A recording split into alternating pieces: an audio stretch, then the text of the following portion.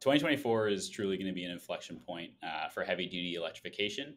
There's a lot of fleets that we talk to that know that electrification is the end game, but I feel that this is truly the starting point year where pilots are happening, people are figuring out what these vehicles mean for their operations, and those that are waiting to see what happens, I think are going to be on their back foot. So the proactive fleets that we're talking to, I think, are really at an advantage relative to their peers.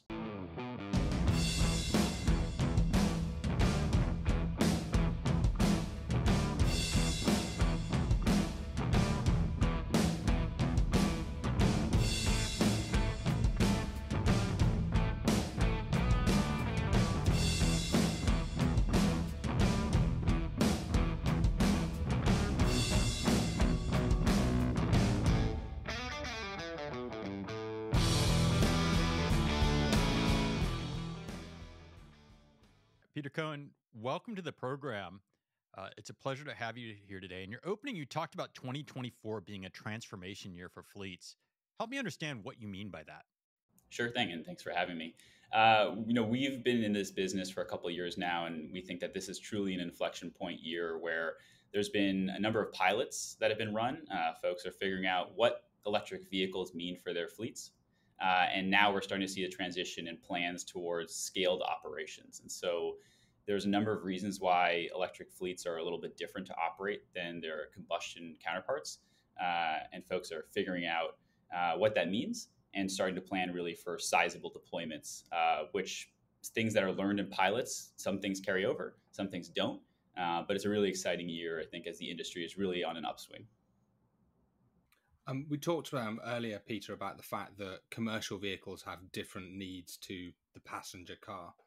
Can you give us some of the things you're considering as you look at commercial vehicles, and what should a commercial operator consider differently to a driver of an individual car? Sure thing. I think the biggest, and this is what our business is the charging. What charging means for a fleet is a little bit different than for you and I with our personal vehicle. It's a mission critical resource versus, if we are trying to figure out charging, we're a little more flexible. It might be at the grocery store or overnight or some combination.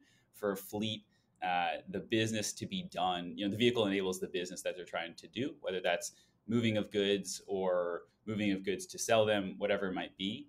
And as a result, fitting in when and where to charge is paramount to their business. And that's different than just personal travel. And so as a result, folks like ourselves are engaged in charging up fleets as quickly as possible to make sure that they're back on the road, either earning revenue or delivering the goods that are providing the revenue.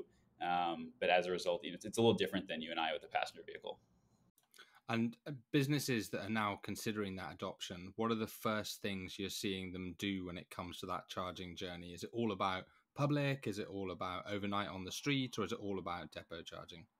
I would say it's all about whatever is the most efficient from a capital perspective and a resource perspective way to get the job done. And the job is whatever their vehicle has to do. And I think when we talk to fleets, there's a variety of use cases, even within one company, for what their fleet might be doing. And so what we've seen as a really successful strategy is looking at what's the easiest lever to pull. So that's maybe the vehicles that are traveling the least amount of distance or are at a depot where they have a long dwell time. And both of those mean that it's the least amount of charging, which means it's probably the easiest charging to accomplish. And starting from there and growing outwards. We don't see a lot of focus on public charging. I think part of that is reliability, availability, and then also cost. Obviously, this is case by case dependent, and public charging may play a role in certain fleets. But especially as you start looking towards the heavy duty vehicles, they just can't fit. You can't fit a Class 8 truck into a public charging stall. It's not going to be a very fun experience for anybody. So as a result, then there's an even differentiated need for either private charging at their own depot, fleet charging at a shared charging center such as Terawatts, or some combination of both. So that implies, the Class 8 vehicle, a lot of infrastructure around that. Where are we on that journey of the infrastructure? I mean, you're in California where I think electric trucks are coming sooner than other parts of the country. So how's this journey going? California is definitely the epicenter. I think it has the strongest push and pull from a government perspective, in the sense of policies to encourage adoption as well as to help with the cost of adoption. But it's definitely early days as well. Like I mentioned earlier, 2024, I think, is truly the inflection point where pilots are becoming scaled operations. Folks like ourselves are having sites that are coming online to bring the whole ecosystem up. But it's definitely been a experimentation phase to date, with a number of early adopters paving the way. But it's still what is that use case and how do you accomplish it and what's the best playbook for figuring out where and when to charge is still something that's being figured out by fleets and their partners. And does that use case scenario mean that certain business types are more appropriately aligned to the early transition? And therefore, do you see certain groups leading that charge? Yeah, definitely. And that's a great point. And I think that's what we're seeing, where kind of back to my point about the shortest amount of distance to be traveled and the longest dwell time within the trucking world. Those are definitely the use cases that are being sought after first, as well as I would say ones where there's predictability of the route. Because I think there's just with electric vehicles, fleets are figuring out what does this mean in my daily operations and business? How many miles can I get out of the vehicle, and what does that look like from a use case? When you have a predictable daily operation, you can calculate what that looks like on an Excel sheet or a model, and then put it into plan and actuality and see what happens. Adding in more variables on top of that makes things more complicated, whether it be differentiated types of routes and distances, or a business that changes in terms of what the truck is doing from a day-to-day perspective. So the food and beverage industry is seeing a lot of adoption, package delivery, obviously, and those also have lighter and medium vehicles helping. But for food and beverage, there's models where they dwell for 12 hours, and that's a great period to charge up your vehicle, especially if it's returning to the same base every day. That does not mean, however, though, that you can just charge at the same warehouse every day if you don't have space or power at that warehouse, or maybe you lease the facility and the landlord isn't willing to invest in the infrastructure, or your lease duration doesn't line up. So there's still a number of variables that mean that it's not the most straightforward thing just to say, oh, I'm in the food and beverage industry, my truck sits overnight, I'm good to go for charging. And that's where we come in sometimes. But it's definitely a promising business division for where electrification is seeing a lot of advancement. So I'm getting a fairly clear view on the fact that you segmented this market, you understand who's doing what and where, but where does your business come into this? What are the services that Terawatt provides, and how do you help these early pioneering customers make that transition? Yeah, so we've raised $1 billion of capital to develop charging centers across the country. The reasons for doing that are to make the lives of our partners that we engage with easier. And our partners can be anybody who is either moving goods as their primary business, or moving goods to enable somebody else's primary business, selling of the goods. And what we're trying to do there is alleviate these pain points where, like I mentioned, if you want to engage in electric vehicle charging, you need to figure out where you're going to have the space and the power and the capital, and then probably some patience to develop it all. And if any one of those levers is not fully pulled, then you're going to have to figure out a new plan. So we are developing these charging centers amongst our customers' locations, as well as intermittently spaced throughout routes that they're engaged on, to provide charging at scale. So in a perfect world down the line, Terawatt charging centers will be all across the country, everywhere that a fleet needs when they need either a top-up charge or a longer dwell charge. But for now, a lot of our focus is in California, given that's where we're hearing demand from the market, as well as we've announced we're electrifying the I-10 corridor. So from everywhere from LA to Texas, we have stations along the way, and a lot coming online this year and into the next few years, where it's going to be really exciting to see that happen.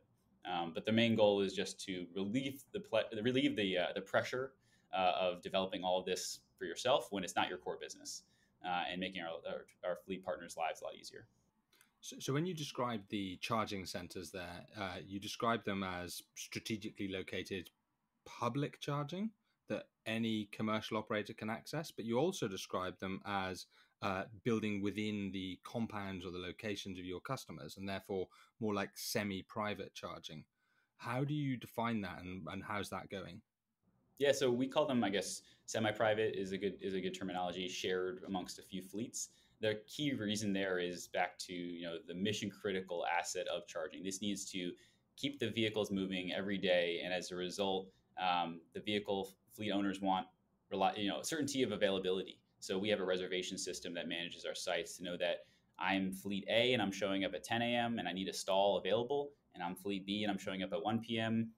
We want to carve out space to know that they're coming and that the charging is available for them. Because if they show up and the charger is unavailable or it's not working, that's lost time and lost revenue. So that's core to our mission, and that'll be how we figure out, if we're around 5 warehouses or if we are where a couple fleets strategically need to be on their routes. We can work with them to make sure that the operational schedule meets, the charging and everything in between, which is really great. And it makes it more efficient. That's another piece is a shared charging center means that we can spread the costs of all of our infrastructure development across a few fleets as opposed to putting that burden on any one particular operator, which brings the costs down and really helps with TCO. You mentioned before that you have infrastructure from LA out to Texas on I-10 corridor. So is long haul trucking actually at the point where folks are considering sending long haul routes? So are those going from the port in LA all the way to Texas? Is that kind of the vision? That's the vision. I think it's earlier days relative to the other business models of where EVs are being applied. But we want to prove that it's possible. So taking our stake in the ground to show, we're building this infrastructure and charging will not be the reason why this is not possible. To meet our partners halfway and make sure that if they want to accomplish moving freight from LA to Texas, we'll be a partner to do it along the way with them. It is a little bit earlier days in terms of where the vehicles are from a range perspective and a charge time. But we're seeing some really exciting movement along that path to pave the future for what's capable. And then there's been some talk of kind of emission free corridors where transportation would be there. How do you play into that? In terms of the government announcement from recent. Yeah, so we're really excited to be a part of, in the phase one corridors, which are targeted. The I-10 where we are developing is part of that. And I think it just gives a lot of confidence. You mentioned earlier California being the epicenter and what happens outside of California and the rest of the country. There's a lot of country outside of California. I think it just gives confidence for everyone to figure out where to focus, where to align efforts and resources to make sure that we're building in sync. This is a large ecosystem. Infrastructure is part of it, but the shippers and the carriers and everyone involved in it is a really nuanced interaction. So having alignment in terms of where to focus and invest resources just gives everyone help to de-risk what they're working on. No one wants to be isolated in terms of where they're putting a project, such that there's more opportunity to engage in either commercializing your fleet or getting custom fleet partners to carry your goods for you.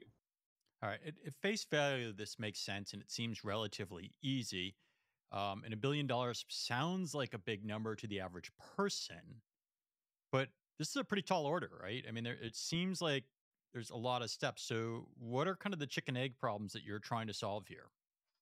Yeah, definitely $1 billion at first glance would seem like a lot of capital. It's definitely also the tip of the iceberg. This is going to be a new industry, a new asset class that needs to be developed truly. And for us, that goes towards real estate acquisition, securing power from the utilities, investing in all the charging resources, and developing and constructing our sites. So there's a lot there, even for any particular one site. But in terms of what we need to do as an industry to move forward, the chicken and the egg, which gets thrown up a lot. It's just everyone needs the confidence. And it's kind of a three-party arrangement. It's the folks that are moving the goods, the folks that are actually providing the trucks to move those goods, and then the charging to make it all happen. So it's kind of a lot of that Spider-Man meme where everyone's pointing at each other to figure out who does the first step. But we are committed to being at least building the infrastructure such that that's not one of the steps that's not taken. But it's very exciting just to have alignment with really forward-thinking partners that are along this mission with us and figuring out what is the business model. Maybe it's different than what traditional fueling looks like, and there's new ways to engage, at least at the early days of figuring out what this industry is. But it makes my job really exciting that every day we're talking to forward-thinking partners that are on this mission, and at the end of the day, we're doing good for the planet. So that makes it all really exciting too. Can we talk a little bit more about the physical requirements and the setup at these charging stations? I've had the pleasure of sitting in and driving an electric truck. They're big vehicles, and you referenced Class 8 trucks earlier, which I had to look up, but they're the really big ones. How do you design for these much larger vehicles? Are you looking at huge power capacities? Are you looking towards the megawatt charging standard? What are your considerations when you actually build one of your sites? Yeah, definitely. It's a balance between, what is the best outcome for the fleet in terms of cost and power. So for us, we're putting in pull-through stalls at our sites, which take up more space, but definitely give a lot more operational flexibility for the fleet. And so what I mean by that is they can be a truck, so the Class 8 actual where the driver sits, as well as the trailer that gets has all the goods inside of it pulled with them, and that takes up more space because the trailer is a lot longer than the truck itself. But it means that we can charge vehicles while they're on shift, while they're moving along the way, as opposed to just while they're parked, not doing business. And that ultimately is where we think the industry is going in terms of shorter charge times, more intermittent charging throughout the day, not just sitting for a long charge. And that really is more reflective of how freight moves today with current diesel fueling. So megawatt charging, which you alluded to, is definitely going to be a big unlock for the industry and bring charge times down to more similar to what folks see with diesel fueling. And I think that'll just make it a lot easier to do business. Right now, it's definitely a bit of this transition in terms of where the best charging is and what the time is to sit and find that.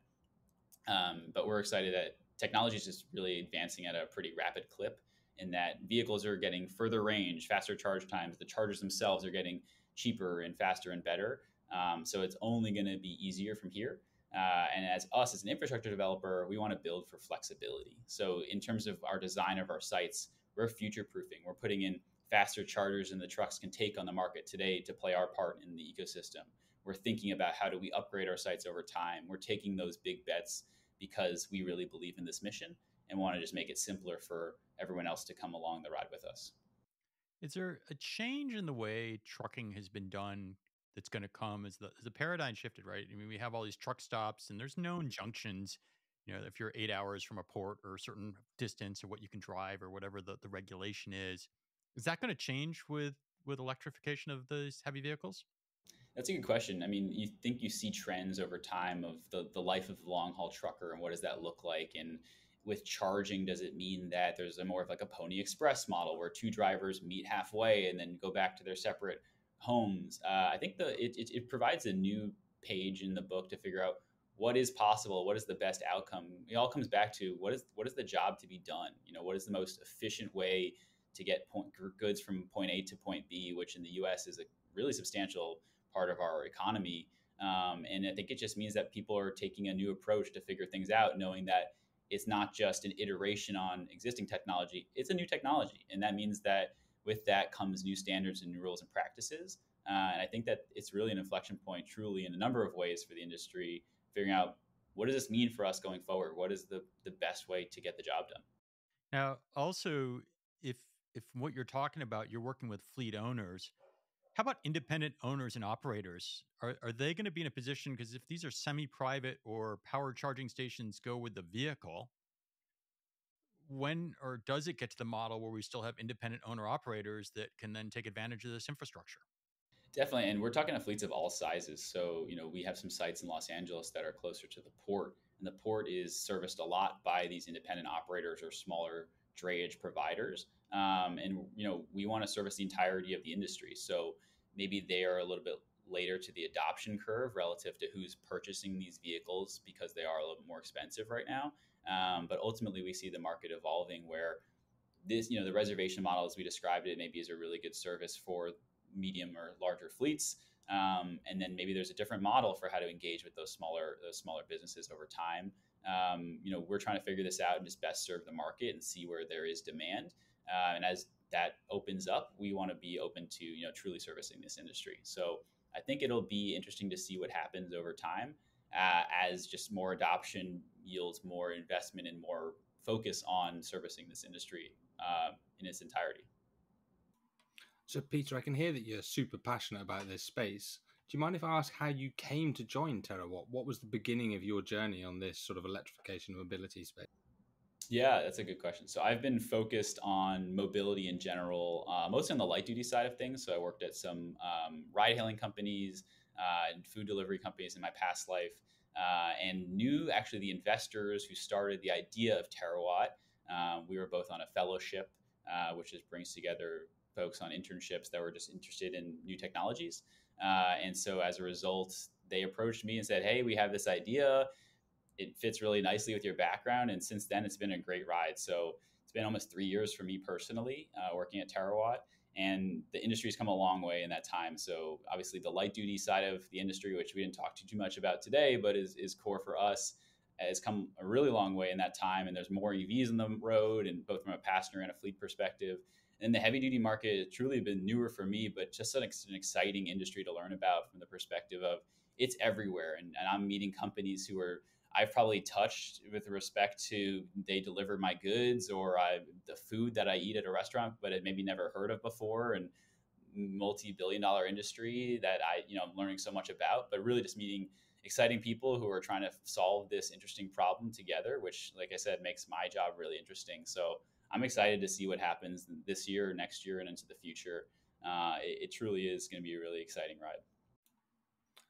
And I heard you differentiate quite strongly there between the heavy duty and the light duty. Do you see a space for some of those, maybe not as small as passenger cars, but larger commercial vans and the like, using this infrastructure because they face some challenges that passenger cars maybe do not when they're charging? 100%. And I think that's a result also similar to the heavy duty market of you have a fleet that operates in and around a base of operations or has certain routes. And the question being, well, where can you charge those? I think different from the heavy duty market, those vehicles are closer, if not already at cost parity to their diesel counterparts. And so as a result, you've seen them being deployed all across the country versus just in a market like California where there's subsidies on the vehicles. But as a result, also then now you're getting to the point where if you have 100 locations to deploy your vehicles at and you found the 10 that have power and space and you started there, okay, maybe now you're starting to figure out where do I have a pinch point in power and space? Or is this the most effective way to actually charge those vehicles now that I've had more comfort with them? Can I rely on public and or offsite fleet charging? So I think it's also coming along in the sense of what is the best and most efficient business model to engage. Again, back to it all comes to the simple point. The job to be done is to move things on a vehicle from point A to point B, whatever that looks like. And charging is just a means to an end. What is the most efficient way to do that from a cost perspective, from an operations perspective? There's now increasingly a new number of options to do that. And it just means that folks are opening their eyes to saying, okay, well, maybe I've done things a certain way, but maybe I can do them a different way. And what does that look like? You mentioned a lot this learning curve that we're going through and the data points you need, but I kind of am a little skeptical because route planning has been done forever. People optimize based on the old infrastructure. So, what kind of software and tools are available or do you need to have better insight to make this efficient going forward? That's a great question. And it seems like so far at scale, EV has, maybe lived on a side project with respect to the number of vehicles in a fleet and what that looks like for their operations. Okay, here's my EV side of things, and here's the rest of my business, and how do they integrate? I think that's a great point in sense of what does it need to look like for matching the existing business from a routing perspective. I think that it's still being figured out. So there's a lot of simulation that gets done ahead of time, but no one really knows what's going to happen with the vehicles until they hit the ground and start moving goods. And so you are seeing a lot of testing in different climates and different altitudes to see what's the impact on range and charge times. So a lot of data that's being aggregated, and there's a lot of organizations out there that are putting out the findings of these data from trial runs and pilots and programs to make sure that education is distributed. But fleets are definitely figuring out, okay, how do I optimize the most mileage out of these vehicles, most efficient usage of the asset to make sure that they're getting their business done. I also see on your website you have calculators for diesel versus electric. How important is that price in this decision? Is that really one of the drivers that fleets are looking at, or is there other considerations that outweigh the cost of fuel? It's all things. So it's the vehicle is a big part of it. Obviously, that's the starting point. Without a vehicle, there's no EV. But then the charging infrastructure and the fueling cost. So for our business model, a really big unlock is, we have a site, call it down the road from a fleet. Their options are either to invest in CapEx, which means upfront capital for them to develop, put in at least even one charger at their own site. That's capital upfront, and they have to amortize that over however many years. If they use our site, they pay an operating line item. So it's just a fueling expense, a monthly payment, more akin to, most people go to a truck stop or a gas station to get their fuel. They're not building their own gas station on their own site. Sometimes people do that, but, just for simplicity. So it's all about this total cost of ownership, the TCO that gets thrown around a lot, and figuring out what does that mean for my particular business? How am I, how many miles am I putting on the vehicle every day, and how am I returning the investment I'm making on that asset? Fuel is a huge part of it, but it's not the entire story. So we put that out as a resource to say, okay, if I'm thinking about what EVs mean for my business, I obviously have to charge them. And what does that mean relative to, if I go to my truck dealer or my vehicle sales representative, I can understand the cost of the vehicle, but that's not the operational cost. So it's the pillars, I would say, are the vehicle cost, the infrastructure, and then operating and maintaining it. And there's variations in terms of what that might mean to a particular business based on how they use that vehicle in. And I also noticed in your example that you're in nice warm places, LA, Texas. Um, how does this work in colder climates if I'm driving a truck road on an ice road in Alaska or something of that nature? It's definitely going to be, I think, a little slower on the adoption curve for exactly the reason of, the battery range and what it means. But as long as the vehicle can get the job that needs to be done, done, the vehicle should do just fine. So if, maybe a range gets impacted by 15% or something, I don't know, the exact figures obviously depend on the environment, but if that still gets the job done that you need it to, great. That's all that it needs to do. So I think range and what it means relative to climate is something that folks are figuring out for their business. But it still means that these are very viable vehicles, and there's been a lot of advancements with respect to battery technology and installation of the battery and impacts on range there too. There's a concept I've been introducing recently to public charging in the UK, which is what I'm calling total cost of charging, because we quite often hear about total cost of ownership. So the logical jump to total cost of charging isn't huge. What we hear people say is, oh, well, it only costs me 20 pence to charge at my depot, but it costs me 80 pence to charge in public. So I try and spend a lot of time explaining what the difference is between the cost of building out the infrastructure and thereby creating a total cost inclusive of infrastructure, insurance, space, grid connection, all the stuff that comes with it. Do you see that debate emerging as well between people going, oh, it's really cheap to charge at my depot, and then invest in their own infrastructure, versus the public charging dynamic that you're obviously presenting, where theoretically over time it will become cheaper because you're sharing it over many users?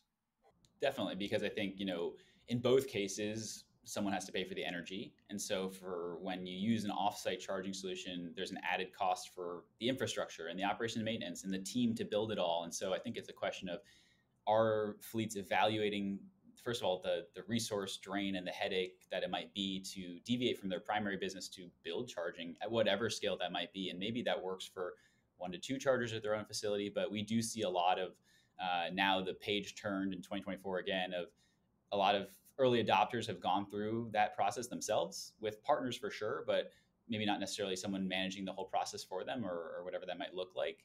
And now I've turned the page to say, okay, well, I did that once. I learned a lot. I'm going to offshore it, or I'm going to work with a partner or some kind of combination to focus on their core business, because they do value at least that resource perspective of the human capital.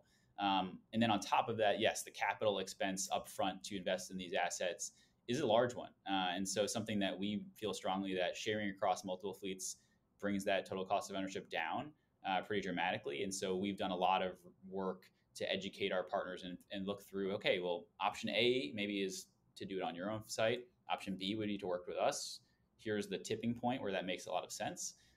Because I like to say, if you put in 2 chargers at your own site, well, you're paying for 100% utilization of 2 chargers, and you can only use 2 at once. If we put in 20 chargers at our site, well, you can use 2 maybe today, and then maybe if you scale your vehicle fleet up with 10 more vehicles, we still have more chargers, but you're still only paying that volumetric rate for what you consume.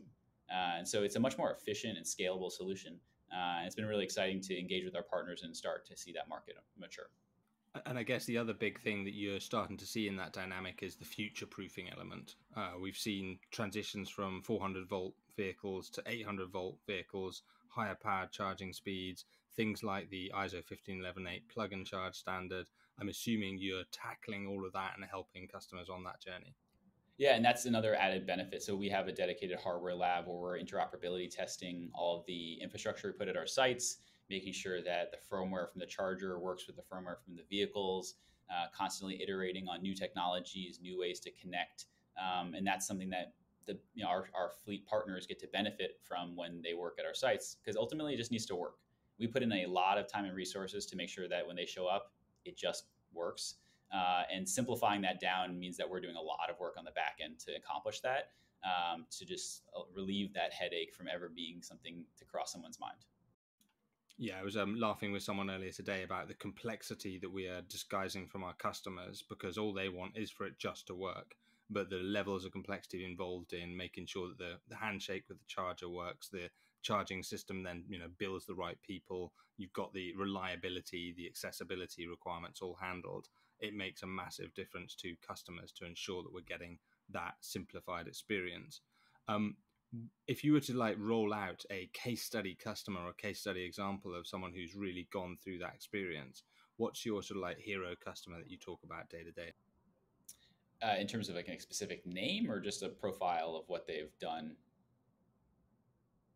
I think we've seen is there's been a few folks who have been pioneers in the space, and they've tried different environments, different business models, charging on-site, charging off-site, and they've kind of iterated on all the pain points to understand, the knowledge of what charging means for their particular business, and are distributing information to their partners. There's some great meetups of the industry. It's a humongous industry, but I think for electrification purposes, it's still a small one where people are talking to each other and engaging, which is great to share that knowledge. So we've seen a few pioneers in the space that have tried this, extensively themselves in the last couple of years, and now are turning the corner to scale up operations, but also give that learning to the rest of the market that doesn't have to hopefully go through the pain points of figuring it out themselves. They can avoid I realize this is hard because I tried it myself and stumbled through it for a year, versus, okay, I've learned from my peers and trusted them, and I can go the much more efficient route. So we commend the pioneers in the space and the first movers, and appreciate the work that they've done to pave the way for everyone else to kind of follow them, and are excited to be working with both those early adopters as well as the other players who are now entering the space, as they can enter much more efficiently.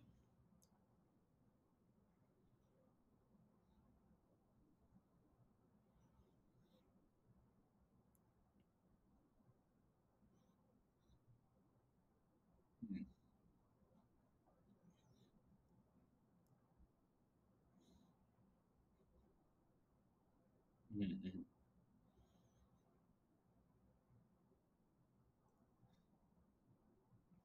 No, it's definitely not already solved, and it's to Neil's point about when there's a total cost of charging. I hate to give the answer, but it depends. It truly depends, and it's so localized in the sense of what it might mean. And to put up even one charger at a facility is going to be, it's not the easiest thing to assess from the outside of, okay, well, I know my power availability, I know what the permitting process is going to be like. There's a lot of variables that just make it a little more challenging in terms of timelines and cost.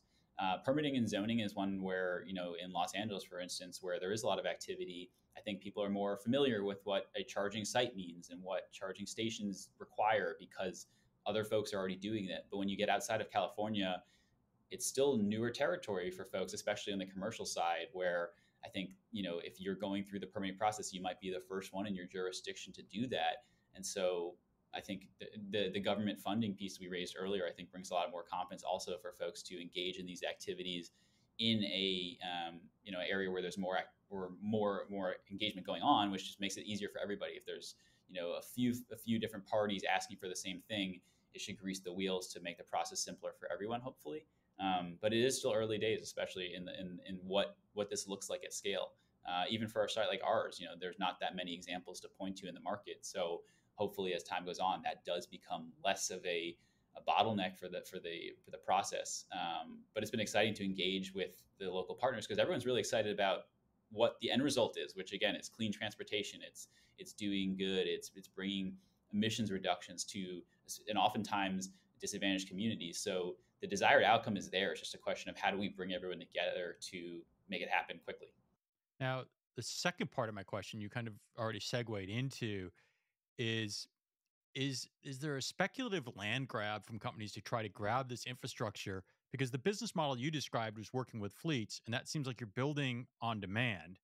But to get a massive growth, it almost seems like you would have to speculate that people, if you build it, they will come, and that somebody would want to be a clear winner there, and they would be racing to get a land grab here. Is that start of the race started yet?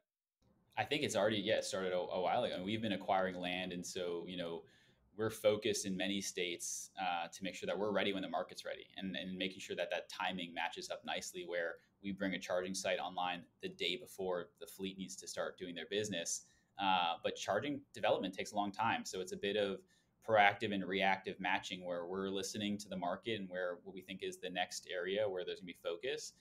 But those development timelines can take 12 to 18 plus months, depending on power availability and different process permitting and zoning, as we alluded to. So it's a really interesting dynamic where it's the chicken and the egg, but it's like we're building the nest more or less to figure out, or the chicken coop. And that takes more time than vehicles can be delivered pretty quickly, or they're mobile. Charging is finite. So definitely we think that space and power in point A, and if point A is where you need it to be, is more valuable than point B if point B is not where you need it to be. So we're trying to be really advantageous about the capital that we've raised, and it gives us the ability to go and start seeding this industry with charging where fleets need it and bringing it online when fleets need it. So we're very excited to play that part. And my last question before we go into the close is I can't help but thinking transformers have a backlog. You just can't get transformers in the US today. And those dates you just, I mean, I think even if you're fairly well respected, it's about a 12-month backlog right now for transformer. And I think it's been longer. So that doesn't seem to jive with what you just said. How are we going to put all this infrastructure in place when we have that backlog, or do you see that not being a gate? I think planning is the really important piece. So this is all we do every day is build charging centers. And so given that focus, we can acquire infrastructure and resources and use it in the future. So, we acquire chargers and spare parts to maintain our sites. We can do similar things on the development side with more medium and heavy duty infrastructure. However, there is still a lot of that that's specialized to the specific site. So in all of that, planning is key. And working with our partners, working with the governments, working with the utilities to make sure that we can carve out a roadmap for multi-years to give everyone the confidence. So I think back to the joint office or release about the charging corridors. Again, it gives confidence, it gives alignment, it gives focus where people can start planning for processes that take multiple years and sometimes, but knowing that everyone's focused on the same thing. So I think that alignment is really key because there are certain things that just truly backlogged, to your point, and it might be transformers today, it might be something else tomorrow, but making sure that we're all swimming in the right direction definitely helps. Peter, I asked all our guests one final question. It's to get your crystal ball out. You made some bold statements at the beginning about 2024 being transformative. What is going to be different in 2025 that you can predict, and go lean into this?